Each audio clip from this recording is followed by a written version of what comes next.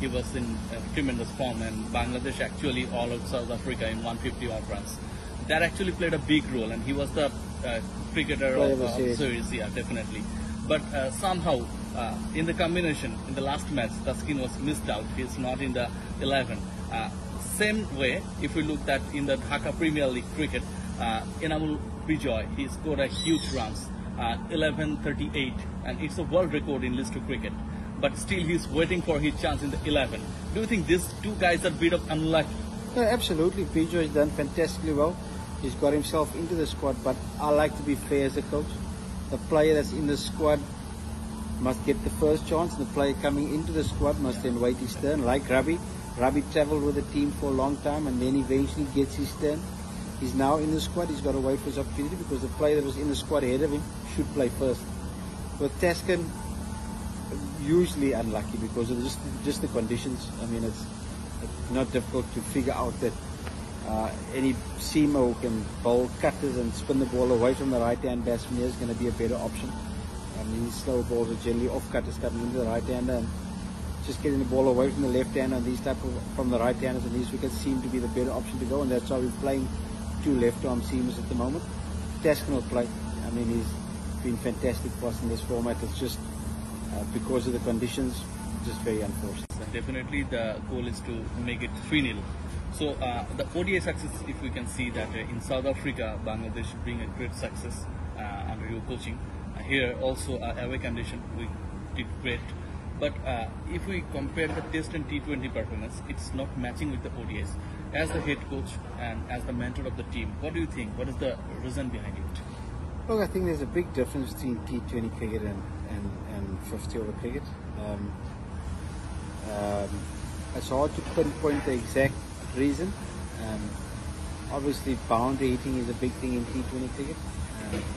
In saying that, I mean, I thought in the two games we played here, we were pretty competitive. The second game here we got 165. We maybe could have bowled a bit better. One or two decisions that we made could have impacted the game a little bit differently. So, whilst the results not as good as what it should be, I don't think we're that far off in the T20 cricket. I think we're playing against a very dangerous West Indian T20 side.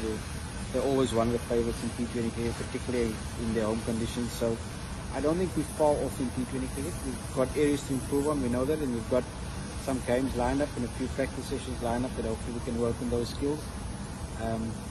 But yeah, we've got some work to do in it. In a very competitive fashion, in a mind setup. This is what actually reflects in the wonder version of Bangladesh. Same way, the first class cricket is not that well like the first class cricket. So it is hampering the test match cricket on the field. Do you agree with that? The competitiveness of the formats? I'm not yet to judge any of the formats that have been played in Bangladesh. The big concern is obviously the number of 4-day games that the guys play. I think is it maybe 4 or 5 games a year. So Bijoy has joined us, our test team, but hasn't played a red ball game for over a year. So it's so difficult to come into a test match having not played a 4-day game for over a year. So maybe not the quality, but just the number. I think they need to play more games. Bangladesh A tours are so important. Domestic 4-day games are so important. The number of games they play is so important. And maybe they're not playing enough of that particular format. I can't talk about the standard because I haven't seen much of it, but I can tell you that maybe they're not playing. You think of England, they're playing 15, 16 4-day games a year. South Africa play 10. Australia are playing 12, 11 or 12. I think we may be playing 4 or 5. And Bijoy is a great example. Coming to a test team, having not played a 4-day game for over 1 year. Very difficult. In India, Bangladesh is doing good in ODIs, as I mentioned earlier. If you look, Russell, you, the captain, sometimes you try to say something, maintain something to check your bench cricketers. So the last match, it's not the part of the ODI Super League, and we have clinched the series 2-0 right now. So do you go for any kind of experiment? Yeah, it's tricky because I'd love to play Bijoy. It's another right-hander in our batting lineup, and I think we really need to have left-handers against their particular lineups.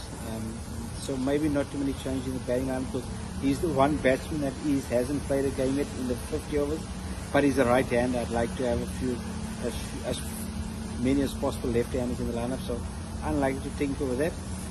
The pitch conditions, they're just shouting out to play an extra spinner. So very difficult to play all the other fast bowlers because there's nothing in there for them at the moment. So might end up playing an extra spinner depending on which wicket you're playing at the moment. So it's easier said than done, where you just want to play everybody. You've also got to make sure you have a balanced team that's suitable to playing under those conditions. So also the changes, whilst it was at the top of my head, might not be that possible in tomorrow's game. What your message will be to the cricket board? Now the T20 World Cup's of massive importance for us. That's our main priority at the moment. The 50 over World Cup is still 15 months, a year and 3 months away. A lot can happen between now and then. We've got a lot of cricket to play before then. Our focus should be on this T20 World Cup, trying to be competitive. We've never won a T20 World Cup game at Bangladesh, so to go there and be competitive is a big challenge for us, and we're very determined to try and win some games in this particular competition this year, because we know we didn't have a good campaign last year. What will be your message before the T20 World Cup to the team? Look, we've just got to play good cricket. The bottom line is I think we've got a good set of skills. We've got a really good bowling attack. The important thing is to deal with the pressure of World Cup events. It's always a challenge, and particularly in a cricket-loving country like Bangladesh, I think the players feel that pressure, and being able to deal with those pressure moments with the media, with the public, with all the scrutiny on them is going to be of paramount importance. To just try and stay calm, stay focused, take it one ball at a time, because the intensity of the scrutiny in those events is very big. Series as the whitewash mission is on the half. Is this the thing actually help the cricketers to regain their confidence before when they appear in any other formats?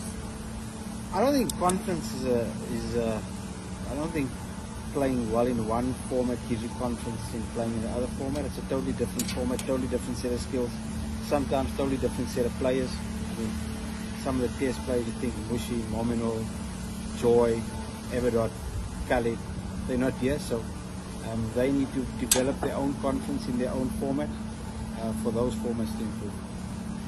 Coach, some people said that in Bangladesh,